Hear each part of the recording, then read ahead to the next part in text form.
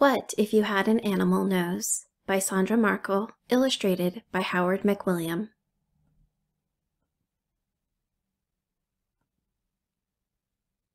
What if one day when you woke up and looked in the mirror, the nose on your face wasn't yours? What if overnight a wild animal's nose took its place? Tapir. A tapir is a plant-eating animal with a very handy nose. Its nose moves and bends to grab leaves off a branch or push fruit into the tapir's mouth. A tapir's nose is joined with its upper lip.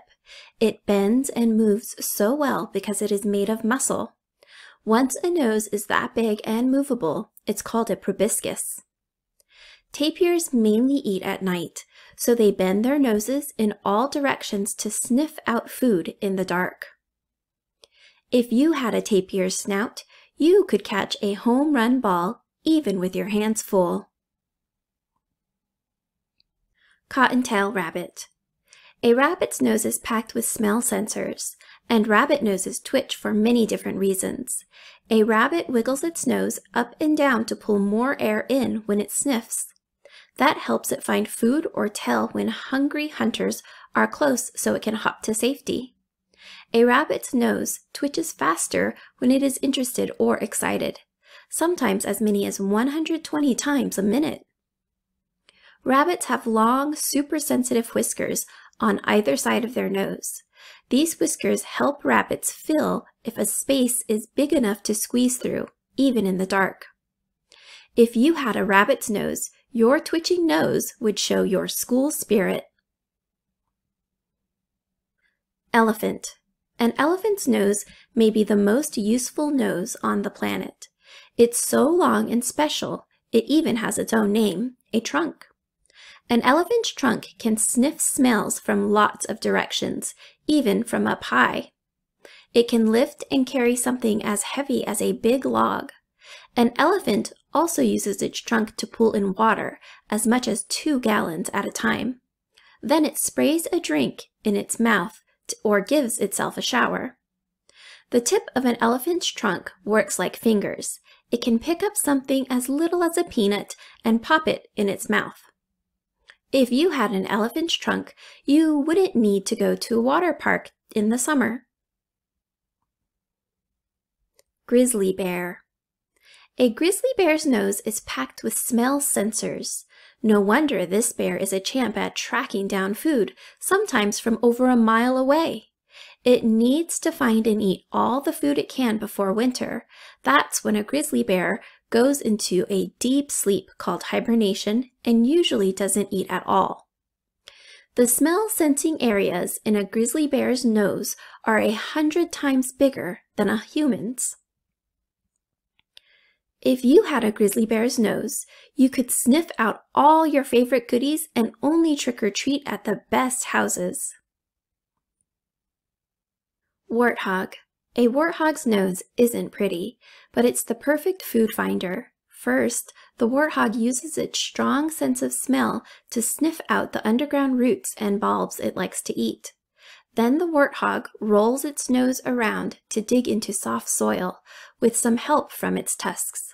Finally, the warthog uses its nose to lift dirt out of the hole until it finds the roots or bulbs to munch. Warthogs greet each other with nose-to-nose bumps. If you had a warthog's nose, you would never need anything but your nose to build sandcastles. Saiga. A saiga is a sheep-sized antelope with a proboscis nose. Its proboscis is lined with hairs and snotty mucus, making it perfect for filtering out dust. That's important because the saiga's homeland is often dry and dusty. Herds of saigas live together and kick up a lot of dust traveling in search of grass to eat. Some saigas live in parts of Russia where winters are very cold. The saiga's big nose heats up icy air as the saiga breathes in. If you had a saiga's nose, you would never notice when a room was dusty. Star-nosed mole. A star-nosed mole is a small burrowing animal that uses its nose to find dinner in the dark underground, and sometimes even underwater. The star-nosed mole uses its nose to smell, but it also uses it to feel for food. Its nose has 22 fleshy rays around the nostrils. These are always moving, and quick as a blink, the mole knows if its nose touches food, like a worm or an insect. To smell underwater, the star-nosed mole blows bubbles and then sniffs, pulling the air bubbles into its nose past its smell sensors. If you had a star-nosed mole's nose, you could find a midnight snack without turning on the kitchen light. Rhinoceros. A rhinoceros is the only animal with a horn on its nose. It's made up of layers of keratin, the same stuff that human hair and fingernails are made of. Male rhinos use their horns to duel for mates. Females use theirs to guard their babies. Besides having a horn, a rhino's nose has a keen sense of smell to find leaves and fruit to eat. They can also sniff for enemies like lions. A baby rhinoceros isn't born with a horn, but one soon starts growing and never stops. If you had a rhinoceros's nose, you'd be the perfect bodyguard. Giant anteater. What looks like a giant anteater's long nose is really its upper and lower jaws joined together. Its nose is on the tip of this long tube. This nose is perfect for poking into hard-to-reach places to sniff out yummy insects like ants and termites. A giant anteater also uses its long nose like a snorkel when it goes swimming so it can breathe while underwater. When it smells insects, the giant anteater flicks its super long tongue in and out quickly, as many as 160 times in a minute, and eats bugs by the thousands. If you had a giant anteater's nose, you could go scuba diving without a snorkel. Borit's horseshoe bat. A Borit's horseshoe bat's nose makes it a super nighttime bug hunter. Like other bats, a Borit's horseshoe bat hunts by snorting high-pitched noises out its nose and listening for echoes of anything around them. But most bats shoot sounds in every direction at once. The shape of this bat's nose channels the sound so it can pinpoint exactly where to snag an insect. To save energy, a Borit's horseshoe bat often hangs from a branch while snorting noises. When an echo signals an insect is nearby, the bat flies after it. If you had a Borit's horseshoe bat's nose, you'd catch every fly that tried to spoil your picnic.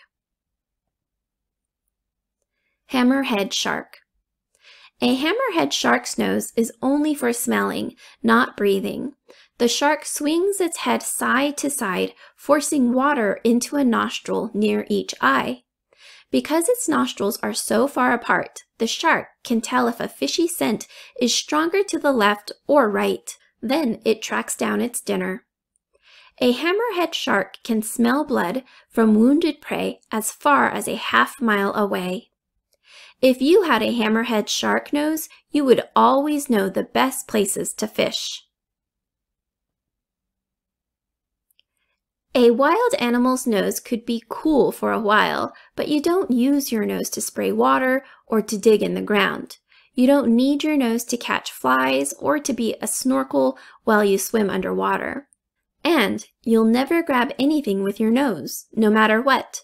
So if you could keep a wild animal nose for more than a day, what kind would it be right for you? Luckily, you don't have to choose. The nose on your face will always be a people nose.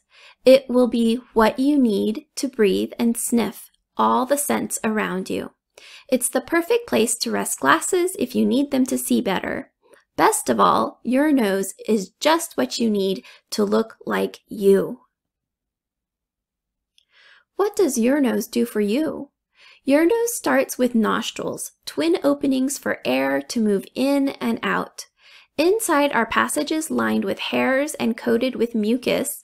Together, these catch dust, germs, and pollen from plants that could bother your lungs or even make you sick. Then you sneeze or blow out what your nose catches. Meanwhile, the air you breathe in also becomes warmer and wetter. Way up inside your nose is a postage stamp-sized patch packed with scent sensors. These send signals to your brain which let you know what you are smelling at the same time. Air travels down your throat to your windpipe and lungs. So your nose is the main way for you to get the air you need to live as well as to smell the world around you. Your nose needs you. For your nose's sake, you need to be careful what you breathe in. Stay away from cigarette smoke and try not to breathe in fumes from harsh chemicals.